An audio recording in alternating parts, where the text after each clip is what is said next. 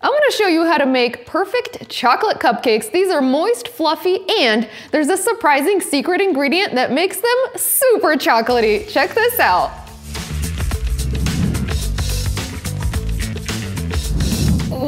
Whoa, nope.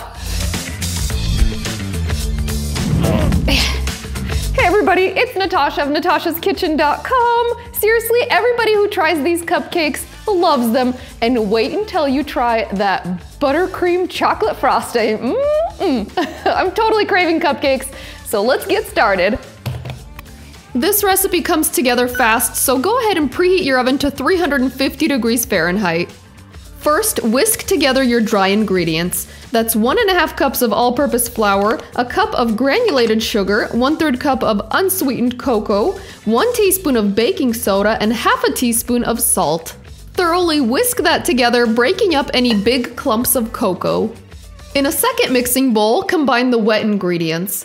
We'll start with our secret ingredient, which is 1 cup of warm coffee. Also add 1 tablespoon of white distilled vinegar, a 1/3 cup of light olive oil or vegetable oil, 1 room temperature large egg, and 2 teaspoons of real vanilla extract. Thoroughly whisk together your wet ingredients, then pour the wet ingredients over the dry ingredients. Now you're gonna whisk those together until no dry streaks of flour remain. The batter will still be a little bit loose and slightly lumpy. You don't wanna overmix this batter. Once it's just combined, stop mixing. Line a 12-count muffin or cupcake tin with paper liners. Now fill each liner about 2/3 full. It's important that you don't overfill. Filling the liners 2/3 full ensures that you get that beautiful, perfect dome on top of every cupcake. I like using my trigger release ice cream scoop to make portioning cleaner and easier, and I will link to this and all the tools we use in this video in the notes.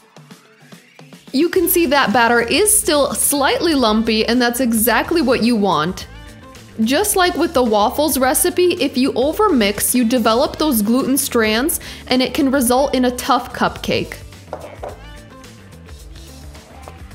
Once all of your batter is divided evenly between the liners, place that on the center rack in a preheated oven and bake at 350 degrees Fahrenheit for about 18 to 22 minutes. I find that 20 minutes is just right in my oven. Bake until a toothpick inserted into the center comes out clean.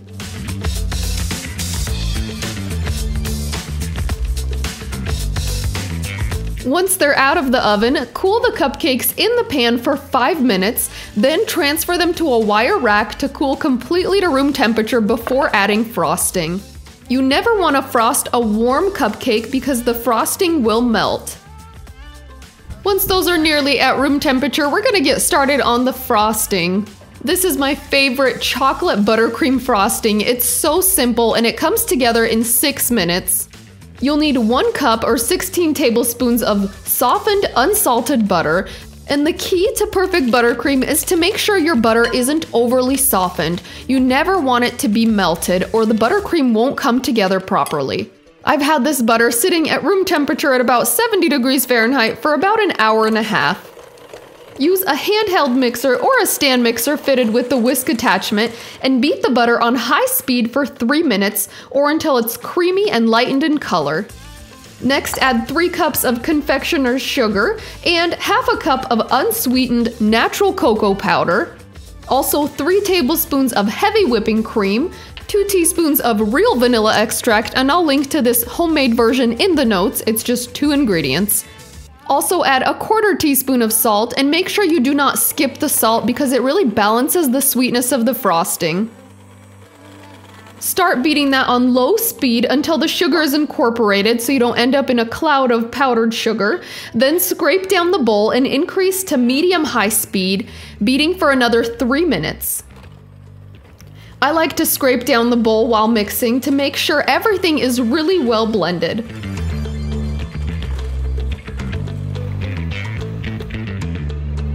All right, that's what I call a 6-minute chocolate buttercream. It's so easy. Okay, and it refrigerates and freezes well too. Bonus. All right, we're gonna transfer that to a piping bag. pipe it onto our cupcakes, and finally enjoy that taste test that I've been waiting for. Okay, I'm excited. All right, we're gonna fit this with a large open star tip, and this is a Wilton 1M, because I really like how that pipes onto cupcakes. If I can get that in there right. I know what I'm doing. I'm just excited for the taste test. All right, got that in there. And fill it up. Whew, look at that. Look at that texture. It is so nice. This pipes beautifully onto cupcakes and cakes.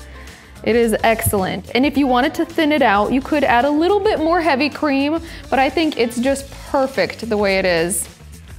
Oh, yum, yummers. I just wanna, it's so yummy. And make sure you don't skip that little bit of salt in there because it really balances the frosting. Oh, yummy, yummy, yummy.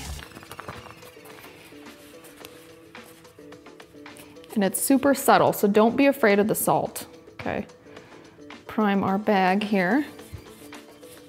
Okay. And our cupcakes are about at room temperature, almost. You wanna make sure they're at room temperature before you put on the frosting, but for the sake of this taste test, we're gonna cheat a little bit. Okay, here we go.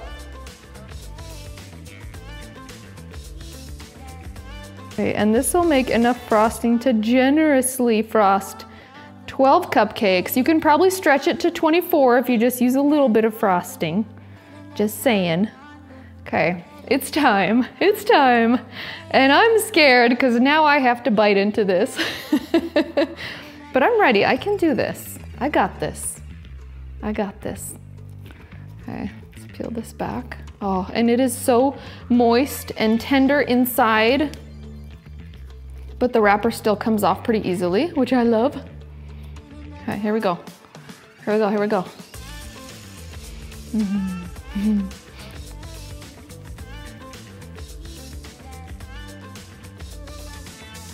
Oh.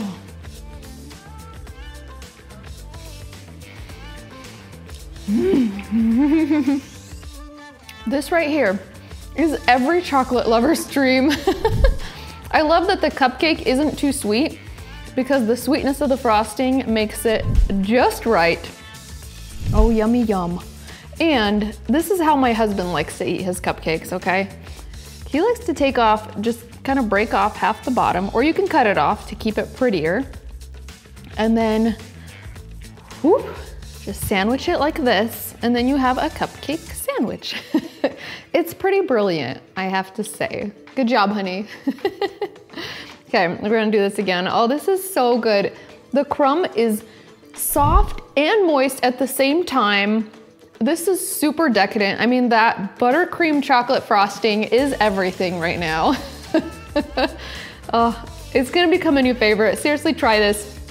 This is one of the easiest chocolate cupcake recipes. It's hard to mess this up, folks. I mean, you mix together the wet ingredients, the dry ingredients, put them together and pop them in the oven. Wham bam, you got yourself some cupcakes. Okay, let's do another taste test for good measure, just to make sure they're good, you know. Oh.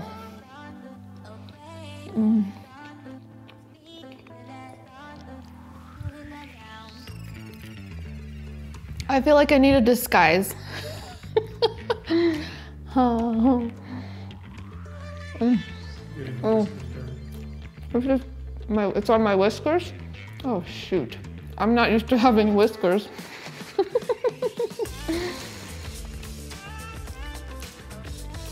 Okay, I'm gonna go and eat this cupcake in private.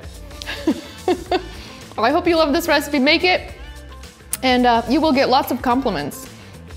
We'll see you in our next video.